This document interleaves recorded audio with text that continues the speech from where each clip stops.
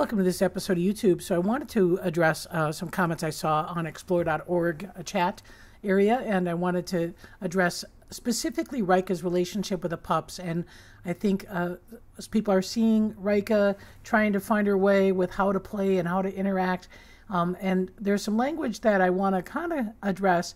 It talks about Rika being attacked by the pups and what's going on with that. And I think attack is definitely not the appropriate word. Certainly the pups are trying to figure out their role within the pack, and they're certainly being doing some ritualized dominance with each other. They clearly have dominance from the Arctic. So Axel and Grayson have been setting boundaries and setting limits, but Rika just hasn't been setting many limits. And so we saw early on in the introduction, she's playing with them like she's one of the pup mates. And what causes her to do that, again, might be because she was a singleton. It might just be her personality. She tries to do a little bit of a chin rest there. But really the pups are in a subordinate posture around the adults, and including Rika. This is not the first time that we've witnessed this kind of scenario where we're seeing pups being a little rambunctious with some of the adults. The challenge is that Rika is only a 1-year-old, and she has not quite figured out how to hard discipline or how to use hard muzzle bites to be able to control the pups. And so Kaz especially gets a little bit overwhelming for her. And so you're seeing this here.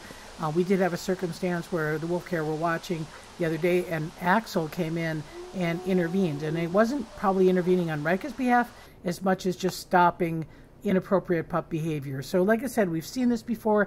This is Grizzer in 2009 when Denali and Aiden were brought in.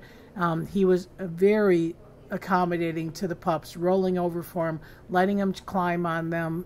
Certainly that was his personality trait, was to be pretty easygoing.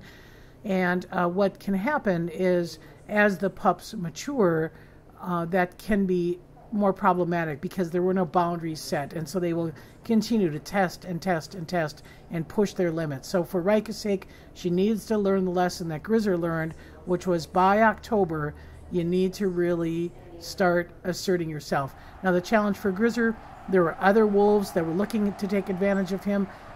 Malik especially was particularly hard on Grizzer, trying to keep Grizzer kind of in that third ranking male role. Shadow, the dominant male.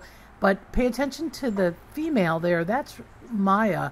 And females will dominate lower ranking males. Even though we say rank orders are typically gender specific, we mean kind of within the rank order. But once a dominant pair is established, a dominant male, dominant female, they will cross dominate the roles. And as a matter of fact, Maya was much more intense and dominating than Shadow was. Shadow is over on the right. In this picture, Malik, you can see his tail is just swinging. That's much more high intensity arousal. His hackles are up, whereas Shadow is pretty calm about this interaction. So the dominant wolves oftentimes will watch, especially in the circumstance of the dominant male, watch what's going on as the lower ranking wolves might do this ritualized dominance. It doesn't mean they hate each other. It doesn't mean that they're going to have an issue. And again, the attack is kind of a strong word. We call it ritualized dominance because it actually prevents a lot of more significant attacks. If everybody knows their place, everybody knows their order, it relates to a calmer pack later on. So fast forward to today.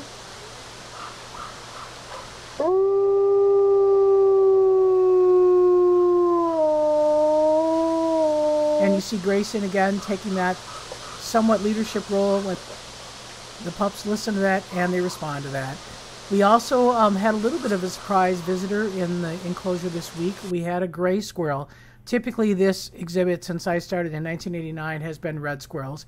Gray squirrels have been in Ely, but they have not been here at the center. This was captured on Tuesday, and that is Blackstone chasing the gray squirrel. And look at Kaz's response, intimidated. There's no doubt he doesn't know what's going on.